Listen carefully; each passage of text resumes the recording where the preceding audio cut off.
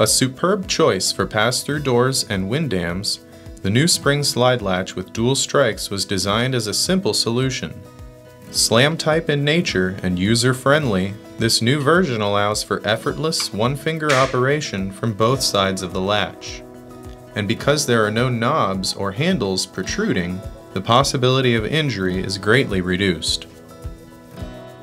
Installation is a breeze in doors up to ½ inch in thickness, requiring only a simple U-shaped cutout and a few M4 or No. 8 stainless fasteners. It will come packaged with two different, uniquely engineered strikes. One is triangular in shape and allows the door to remain securely in the open position by engaging with the equally unique latch slide pocket.